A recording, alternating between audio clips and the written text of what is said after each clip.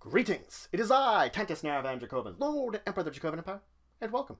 It is time to continue my discussion on the history of Magic the Gathering, an expose where I talk about set to set, every set that was released historically, in order. Today we have the 30th expansion released by Magic, Mirrodin. This was the first set of the Mirrodin block and was released on October 2nd of 2003. It had 306 cards and was unique because this didn't have as many cards as the last big set in the last block. 44 cards were removed from this large expansion set to add 22 cards to each of this smaller two expansion set to sort of spread out the entire card total and balance them out a little bit more between these three. It had the themes of artifacts, of course, artifact lands, and equipment, and it introduced the keywords of affinity, particular for artifacts, imprint, and entwine. Its symbol was of the Sword of Kaldra, a card that actually was in the set. It was a smaller representation of that. It introduced a new keyword type, a subtype of artifacts, equipment, with the keyword equip on it. They functioned much like auras, except unlike auras, should the creature they were attached to leave the battlefield, go to the graveyard, then the equipment would stay out and play. Now, it is also known that a lot of the artifacts in the set alluded to previous artifacts that were printed in other sets, such as Chrome Mox.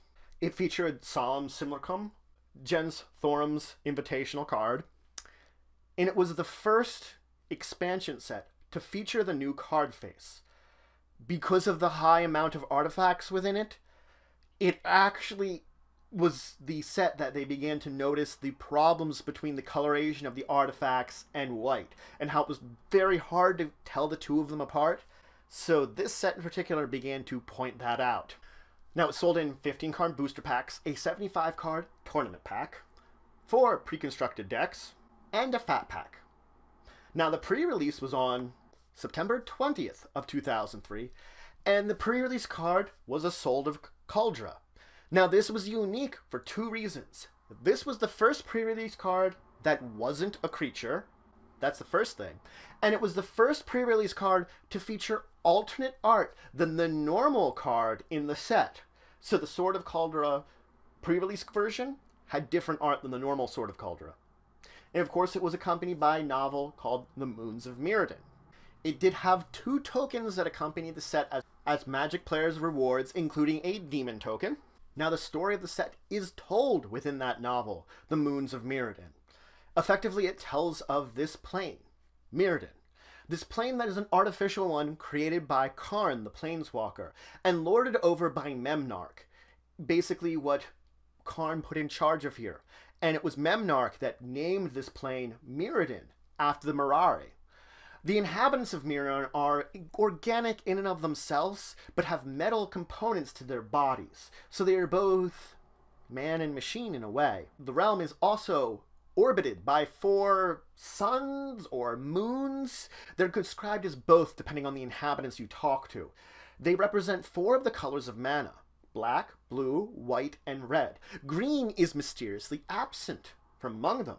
The story is told focusing on Galissa Sunseeker, a powerful elf, one of the greatest elves within Mirrodin, who seeks to find out why this mysterious force, known as the Levelers, seek to destroy her, and along the way she begins to discover the mysteries of Mirrodin. Now, this set is infamous for its unbalancing of power within Magic. There are a lot of abilities that are normally would be restricted to other colors, which you see split off. Basically, abilities that we normally restrict to a certain color are now in other colors, spread out. And also, there's a lot of abilities within the set that play off each other. For example, artifact lands playing off of affinity for artifacts.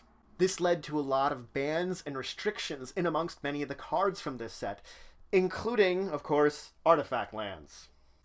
Of course, as I was saying, it has a heavy influence of artifacts throughout the set, including artifacts that have colored mana costs in order to pay them, which was a new thing introduced here. It also, of course, had the keywords of Affinity. Affinity was a keyword that if you had a certain type of card within play, for each of those cards you had, the card with affinity cost you one colorless left. This was traditional artifacts, so effectively for each artifact you'd have, your affinity for artifact card would cost you one colorless mana less to play, though affinity itself could be for any type, really. There was imprint. Imprint was an artifact keyword that when an artifact with imprint would come into the battlefield, you'd exile a card. Then the card with imprint would get an effect based upon the exiled card.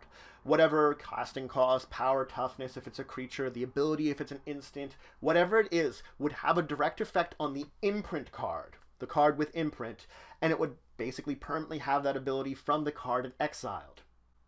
Entwine was an ability that was on module spells. Module spells being the ones that had more than one choice of abilities you could choose between. Entwine allowed you to pay an extra mana cost and use both of the module abilities at the same time. Effectively, you could cast the one spell, and rather than choosing one or the other, you could pay an extra cost and do both. And of course, as I said, there was equipment. Equipment with the keyword equip. Effectively, equipment was an artifact you could play upon the battlefield, and for an equip cost, you could attach it to a creature, similar to attaching an aura to a creature.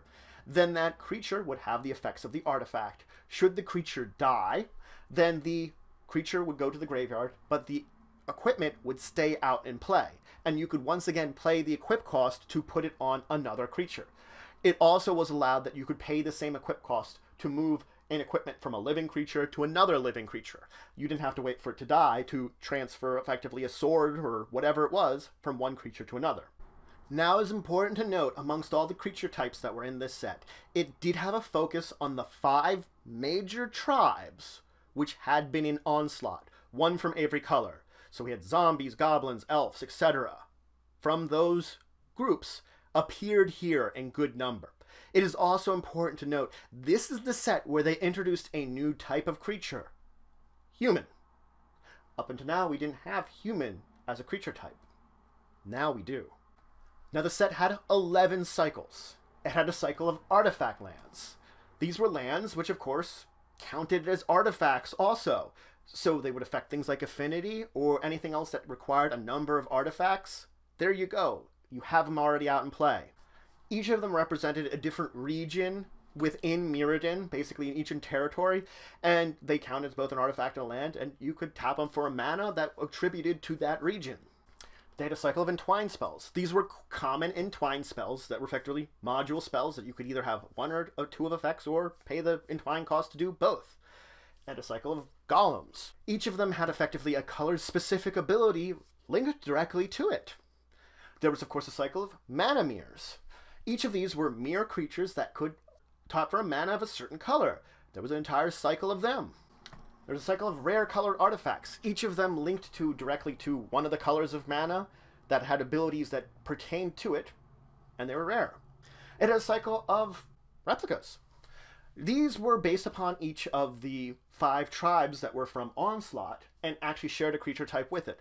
They were unique in that they each had an ability of 3 mana, sacrificing them for an ability that's traditionally linked to the color of the tribe they effectively are from.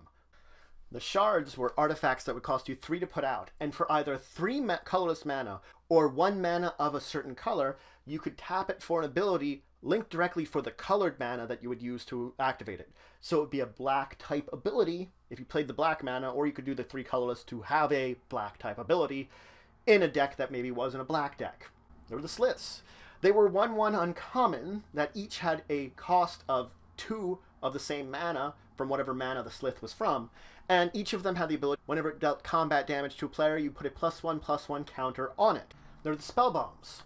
These were common artifacts that had 2 abilities that required you to sacrifice them. One of them was the same for each of the spell bombs, that it cost you 1 colorless, you'd sacrifice it to draw a card.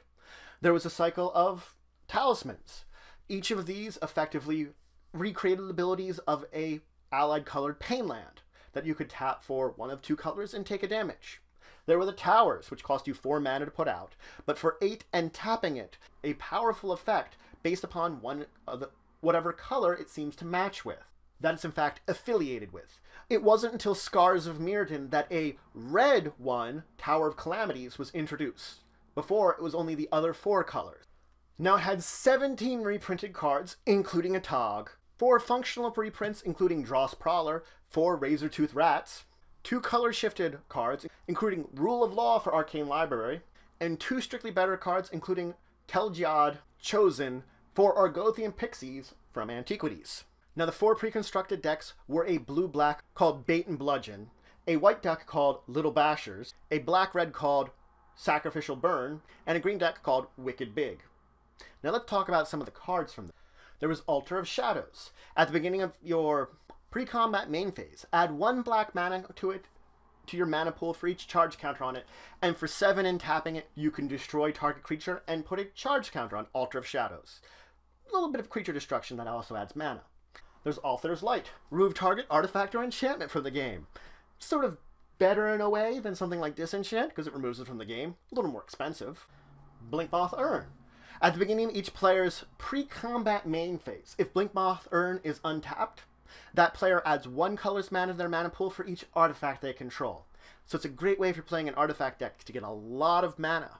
And maybe you want to tap it to get other people less mana if you don't want them to have it also. Bosh Iron Golem, a 6/7 trample golem that for 3 colorless and a red, you could sacrifice an artifact, and Bosh Iron Golem would deal damage equal to the artifact's converted mana cost to target creature or player. So sacrifice artifacts to blow stuff up. Chalice of the Void, an XX artifact that comes into play with X charge counters on it. Whenever a player plays a spell with a converted mana cost of X, counter that spell. So effectively, you basically shut out a X cost of converted mana cost of spells. Chimney Imp, 1/2 flyer. When Chimney Imp is put in a graveyard from play, target opponent puts a card from their hand on the top of their library. Couple combos with that. Chrome Mox. It has Imprint. You exile a non-land, non-artifact card when you put Chrome Mox into play. Then you could tap and add to your mana pool any mana that exiled card had in its casting cost. Basically, whatever color that card you exiled is, Chrome Mox produces those colors, since you imprinted it. Dampening Matrix. Active abilities of artifacts and creatures do not activate unless it is a mana ability. Discipline of the Vault. Whenever an artifact is put into the graveyard from play, from anyone, you may have target opponent lose 1 life. Extraplanar Lens. You imprint, you exile a land you control from the game. But whenever a land of the same name as the exiled one is tapped for mana, its controller may add 1 extra mana of a mana it could produce to their mana pool. Fabricate. Search your library for an artifact card, reveal it, and put it in your hand. It is a cornerstone of many artifact decks.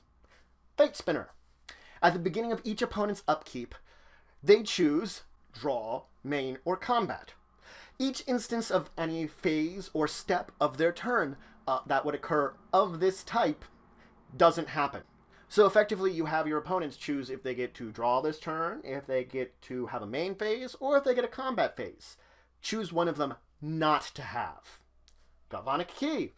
It has flash, and for 3 tap, you can untap an artifact.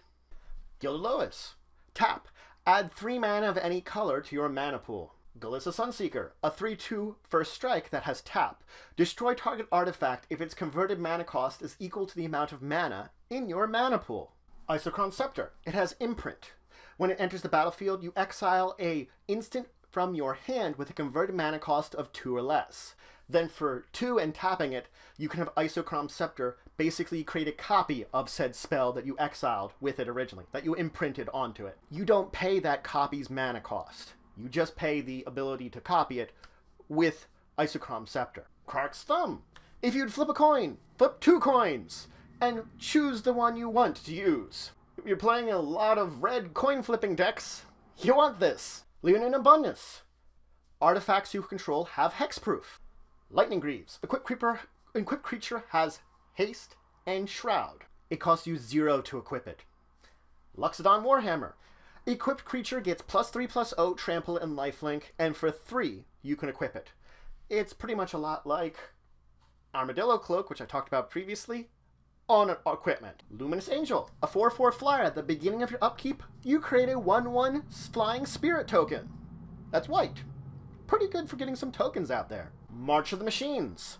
Non-creature artifacts that you control are artifact creatures with power and toughness equal to their converted mana cost. You make all your artifacts creatures. Mind's Eye. Whenever an opponent would draw a card, you may pay 1 to draw a card. So I like Mind's Eye a lot to basically get you extra drawing. Just basically you rely on other people to draw cards and then you pay mana to copy them. Mindslaver. For 4, tap it, sacrifice it. You control target player's next turn. You basically steal someone's turn. You do what you want with your new deck and hand and everything like that. You could attack yourself, but in such a strategic way to decimate your opponent. You control them in every aspect on their next turn. Pentifus. It's a 0/0 that comes into play with 5 +1/+1 counters on it, and for 1 colorless, you could remove a +1/+1 counter on Pentifus to put a 1/1 flying Pentavite token into play, or for another 1 colorless, you could sacrifice a Pentavite token to put a +1/+1 counter back on Pentavite. So basically, you could split it up into a lot of little creatures, or have it one big creature, your choice. Platinum Angel, a 4/4 flyer. You can't lose the game, and your opponents can't win the game. So effectively, the only option as long as Platinum Angel is out in play is you winning. Quicksilver Elemental, a 3/4. For a blue mana, you copy all of target creature's activated abilities. Blue mana may be used as mana of any color when activating these abilities. So you can use Quicksilver Elemental to copy every other creature's in play's activate abilities that you want.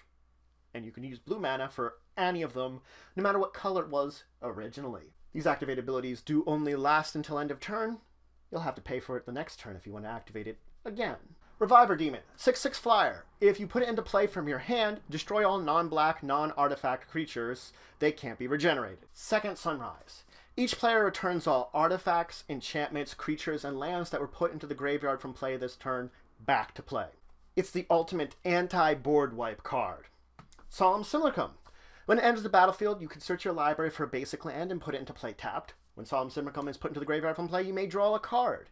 So it's the kind of artifact that you want to play and then sacrifice to another artifact or something else in order to get more stuff. Possibly bring it back to repeat it over and over again. Soul Foundry. It has imprint. Remove a creature card from your hand from the game. But for X and tap, you can put a token that is a copy of the exiled creature that the creature you exiled when imprinting into play, where X is its converted mana cost. So if I exile a 4-cost creature, I can pay 4 each turn, tap Soul Foundry, and start creating token copies of the creature I exiled. Sword of Cauldron. A equipped creature gets +5/+5. If a equipped creature would deal damage to a creature, remove that creature from the game. Equip cost 4. Tooth and Nail. It's a modal spell. You choose one of these two. You can either search your library of a card for 2 creature cards, reveal them, and put them into your hand, or take 2 creature cards from your hand and put them into play. Or you can entwine it and do both. I like Tooth and Nail. Tower of Fortune. My favorite of the towers. 8 tap. Draw 4 cards. Vidalcan Archmage. Whenever you cast an artifact spell, you may draw a card. So if you're playing an artifact deck, you can probably draw a lot of cards and cycle through them, putting out a lot of artifacts, getting more cards. Viridian Longbow. Equipped creature has tap. Deal 1 damage to target creature or player. For 3, you can equip it. It's the artifact equipment that turns your creature into effectively Prodigal Sorcerer, into the Timmy. So that's it for today. I talked about Mirrodin. Mirrodin is interesting because it is the first set in a while to focus on artifacts since the Urza's block. But even the Urza's block didn't focus on it quite the same way that Antiquities did. So truly, this is the first set in a block that was true focus artifacts, much more than so. As I said, the Urza's block did have a huge influence of artifacts, but this was even more. And it introduced interesting abilities that played off each other. Affinity for artifacts, artifact lands, artifacts that use color mana, equipment. At the time, equipment was seen in interesting light. Some people embraced it. Some people despised it, as it was like an aura, but better? But there were always extra costs associated with it that made it more difficult to use, and made it not always as cost-effective as the aura in the long run. Hence why there's an advantage to using either, which still exists to today. And that's why it balances out these two abilities in the long run. It also included interesting abilities. Entwine. I want to play that module spell. I can do both. Imprint, where I can basically gain the abilities of something repeatedly by imprinting it on an artifact, sort of imprinting and copying a spell, copying a creature, maybe getting extra mana production. All of these are very interesting abilities that they introduced and enhanced it, making it unbalanced, but also very fun and powerful, but also in a way a refresher to a lot of things. It was the first set in the new format and showed very much so that artifacts and white spells looked exactly alike and were hard to tell apart. It helped bring back magic, in a way, from the Apocalypse. It continued a storyline from the Odyssey block, from the Odyssey and Onslaught blocks. It continued that storyline in a way because we saw what happened to Kamal's sister. She went to Argentum, which would become Mirrodin. So you can see it's all very connected at this point in time, at least in the storylines. And it allowed us to move into new planes. The first of a new plane since the Weatherlight block, which explored new planes, but they were on a journey from Dominaria, and they really went to Wrath, an artificial plane. That was the real place they went, and everywhere else was just a journey along the way. This was the first time we're focusing on it in the entire story, on a new plane, since Homelands. And Homelands did it bad. This did it right. But if you have any questions, comments, anything you want to say, anything you think I left out, please leave in the comments below. Please like, share, and subscribe. It's your support of the channel, the Empire, the work I do. If you want to show some extra support, you can always check out my Patreon, link in the description below. If you want to check out some more great Magic the Gathering content, I can recommend my friends of the multiverse, Card Bazaar, They Said, We Said, and Tasty Snackies. They do great Magic the Gathering content. I cannot recommend them more to check them out. Do some really awesome stuff with people. But regardless, until the next time, I bid you farewell.